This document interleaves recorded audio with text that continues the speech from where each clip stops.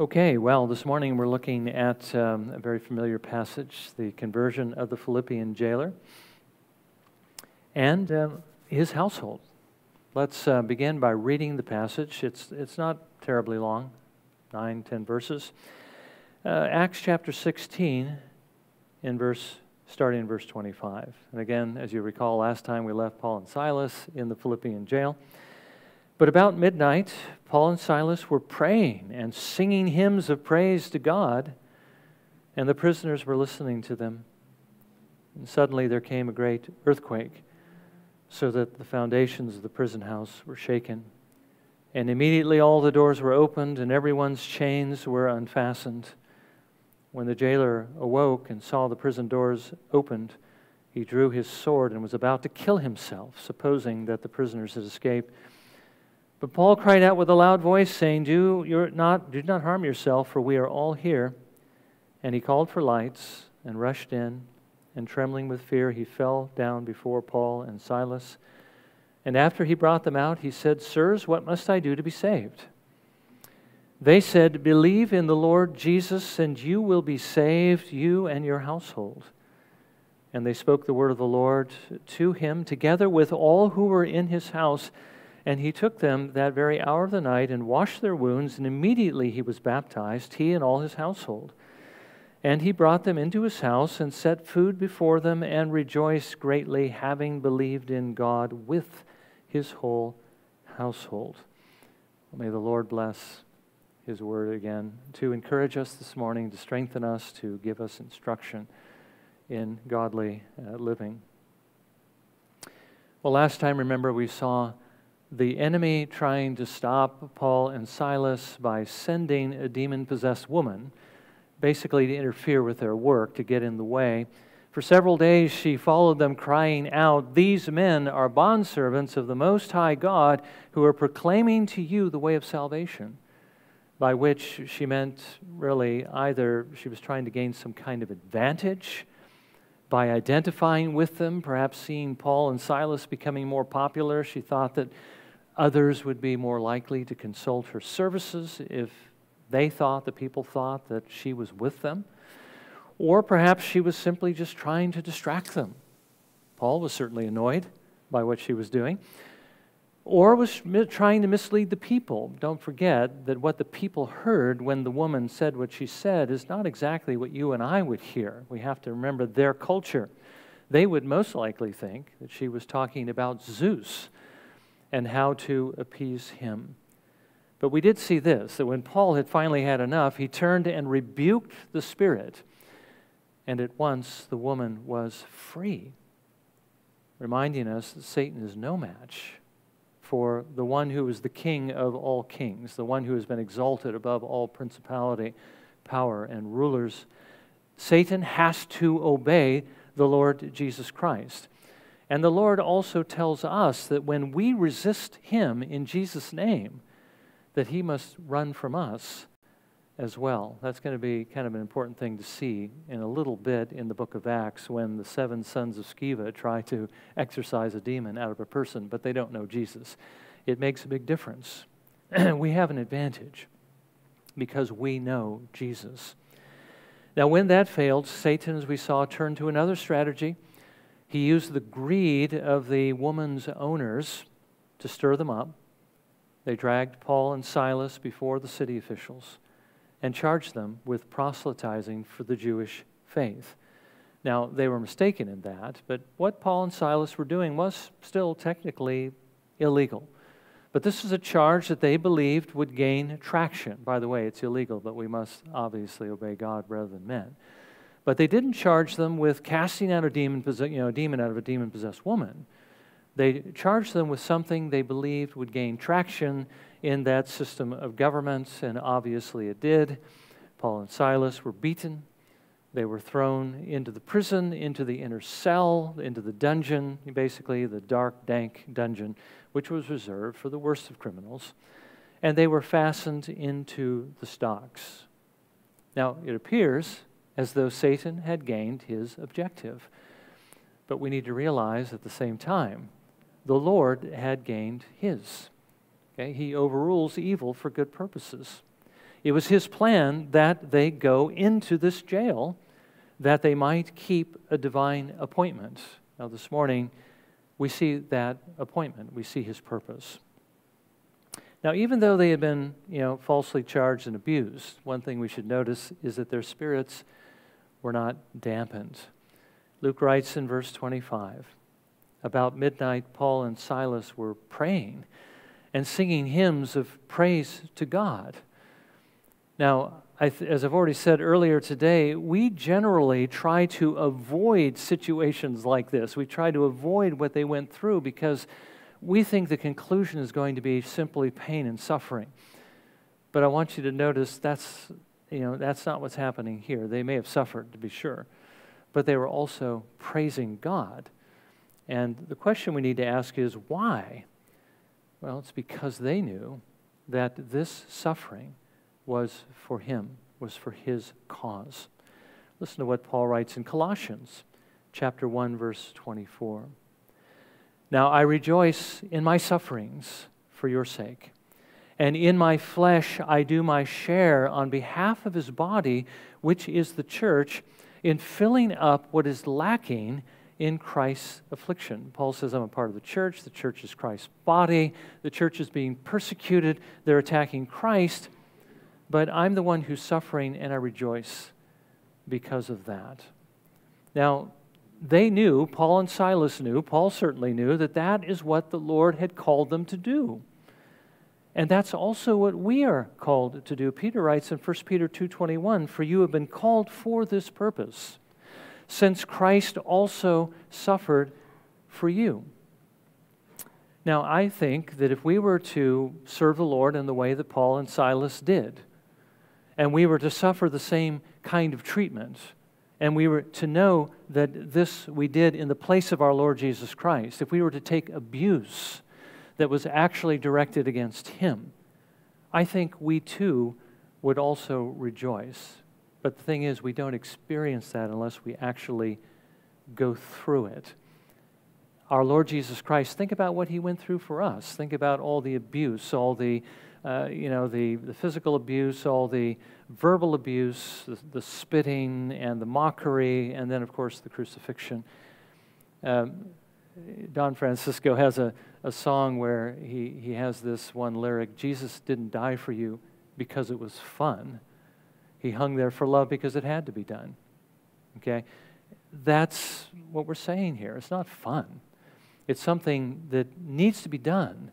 But there's also this rejoicing that can take place in the middle of this kind of suffering that we should be willing to endure because Jesus endured it for us. Now, think about this. If we were actually willing to go through this by the grace of God, okay, by the strength the Spirit supplies, then what is there really that we would not be willing to do for him?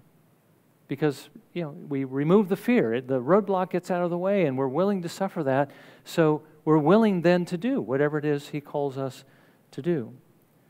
Now, think about this as well. If we were willing to do this, and we suffer for it, and we suffer patiently, think about what kind of a witness that would be to other individuals. Think about what kind of a witness this provided for the others that were in the prison.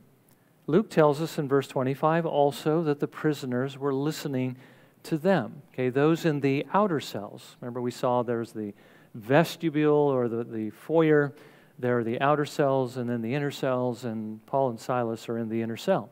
Well, those who are in the outer cells, who had committed the lesser crimes, who hadn't been punished perhaps as severely, but who still resented how they had been treated, and they certainly weren't singing, they were wondering how Paul and Silas could possibly do this. What a powerful testimony. Something that makes you stop and think, what is it that these guys have that we don't have?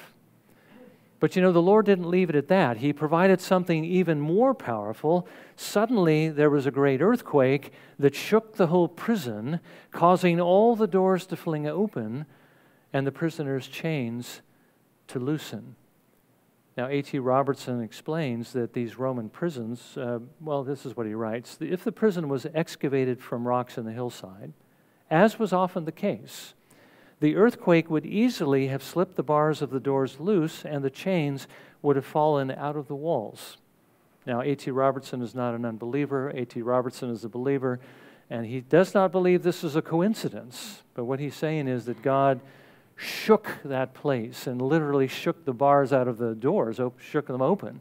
And the chains, as you know, are bolted into the walls, fell out. And literally it means the chains are loosened, not necessarily that they fell off, but they were still free. Now, was that just a happy coincidence? Well, I don't think Robertson thought so. He certainly didn't. Neither did Luke. Luke saw this as the answer to Paul and Silas's prayers, the prayers they had been lifting to God as they were worshiping and praising Him. Even as the disciples had before prayed in Jerusalem, remember on the occasion where basically Peter and John were arrested, threatened and released. They come back to their company and they explain what happened, and then they pray, and the place where they were gathered together was shaken, and they were all filled with the Holy Spirit. Well, the Lord here is again shaking, as it were, shaking up the prison in answer to the disciples' or the apostles' prayers. Now, this certainly got the prisoner's attention and that of the jailer. When the jailer awoke, he saw the doors were open. He assumed his prisoners had escaped, and realizing his life was now forfeit under Roman law, he drew his sword to take his own life. But Paul stopped him, telling him that they were all still there. That was certainly a miracle that God shook the prison and made all these things take place, but this might have even been a greater miracle.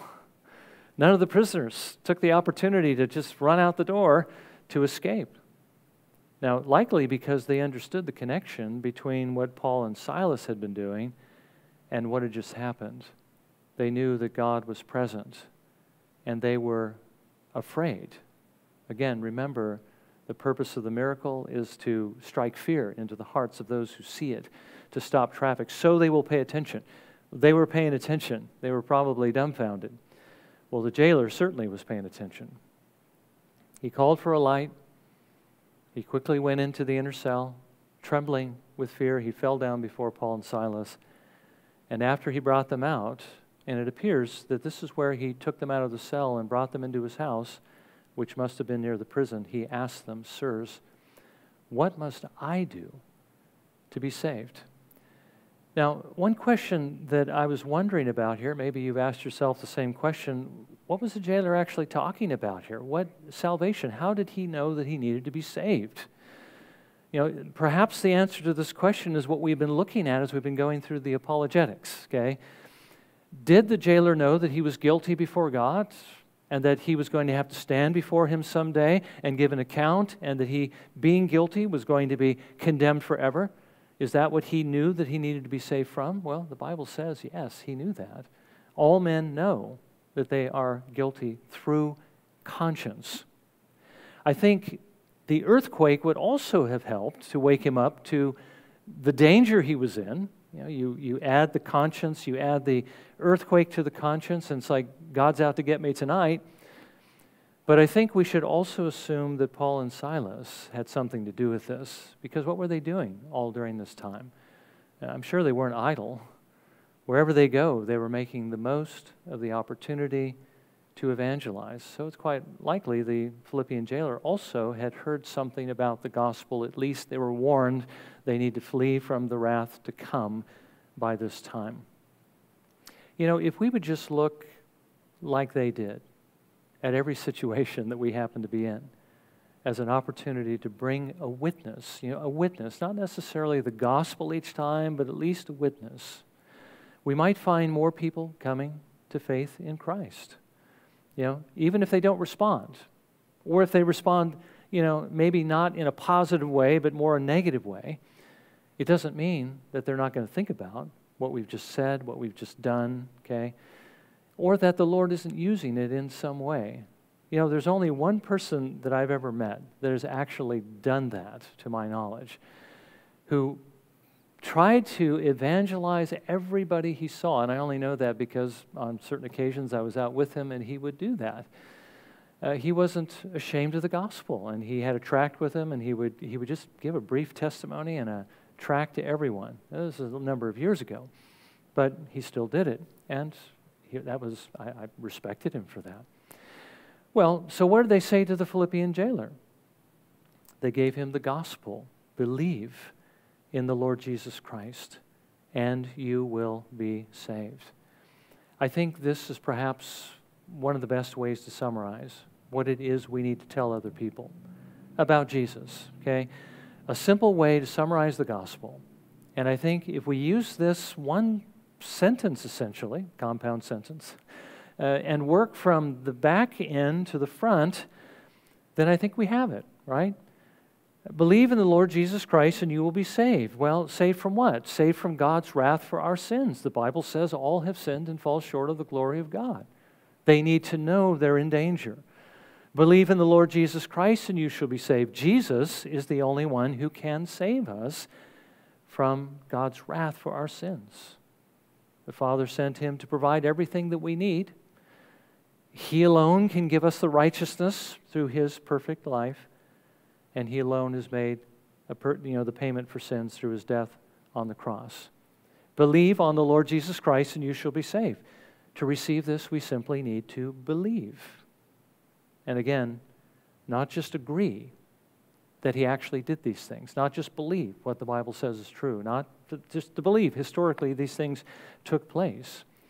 But the word believe means to trust him and to obey him. Those ideas are included in that word, okay? And that's why we also have to take note of the word Lord. Believe not just in Jesus and you will be saved, but believe in the Lord Jesus. We need to remember who the Savior is, that he is the Lord.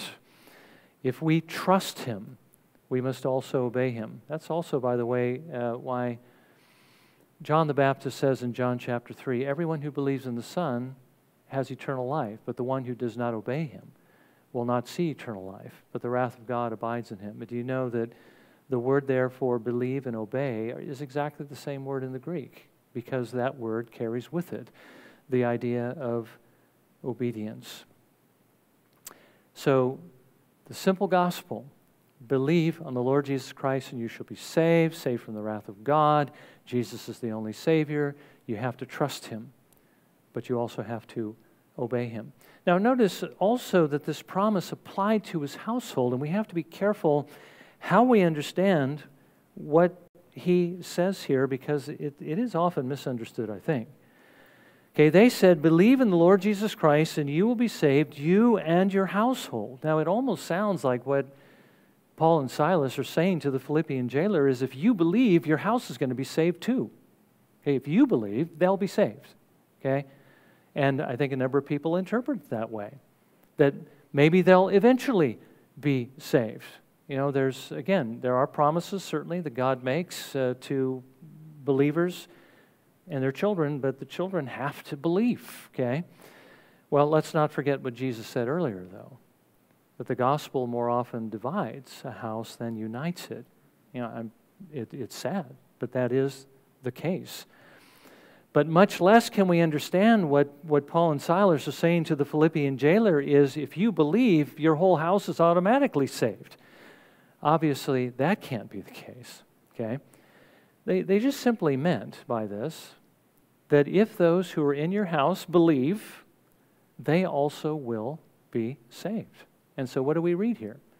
They spoke the word to the jailer, together with all who were in the house, and Luke tells us that they all believed. Now, again, here is one of those few exceptions to the rule. The greatest blessing that any family could possibly know. Everyone came to faith in Christ. And again, who was in the house? How old was the jailer? Was the jailer married? You know, were there infants in there? Well, we don't know. You know, was there small children? Were his children grown and gone? Were there servants? Well, we know this. They all believed, whoever was in there. So they must have had the capacity to believe. And that was the greatest, as I've said, the greatest blessing any family could possibly know. Now, notice also the immediate change that takes place in their lives.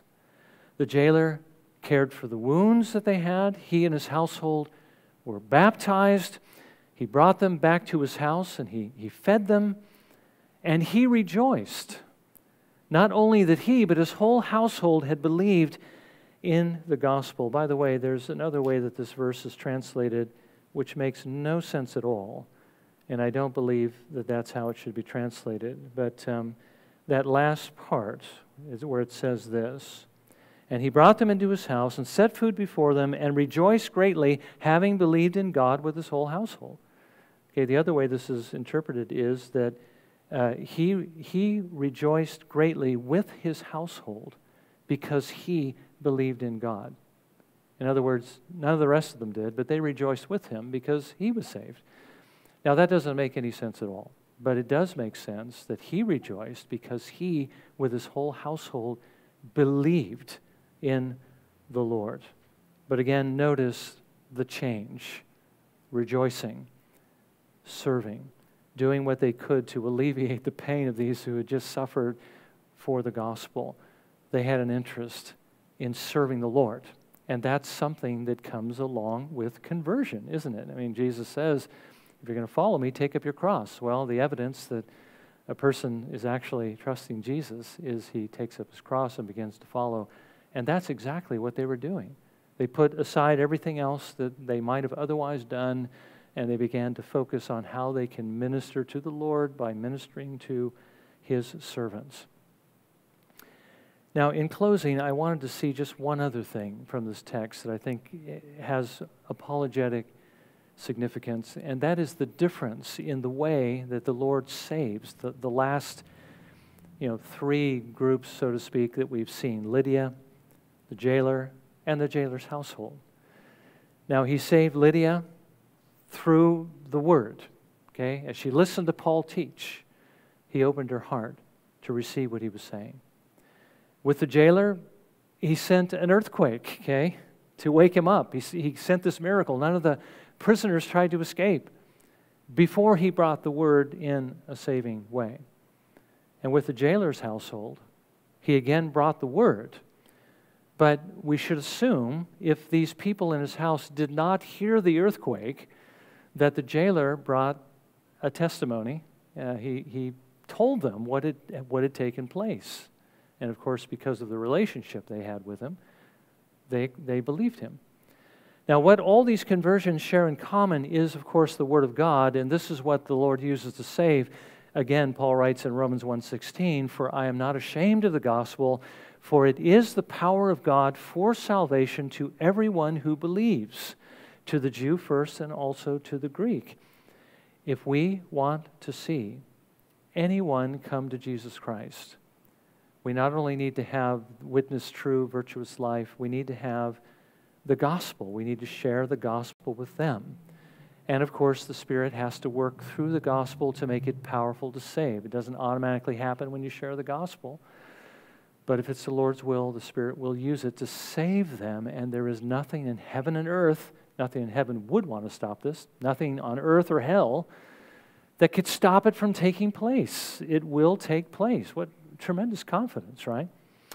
But the apologetic point, they differ with regard to the kind of evidence that the Lord gave them. Right? Lydia was a worshiper of God. She was a God-fearer. She was a convert to Judaism. She was already convinced that the God of Israel was the true God and that the Old Testament was His Word. Now, we don't know what kind of evidence, what kind of proof the Lord gave to her, but we do know that He nailed it down with the Holy Spirit. Okay? So perhaps it was by looking at the Jewish community, perhaps by reading the Old Testament, the miracles in the Old Testament. Okay, we don't know. Now, the jailer did not share her same conviction. He was just pure Gentile. So the Lord authenticated His word.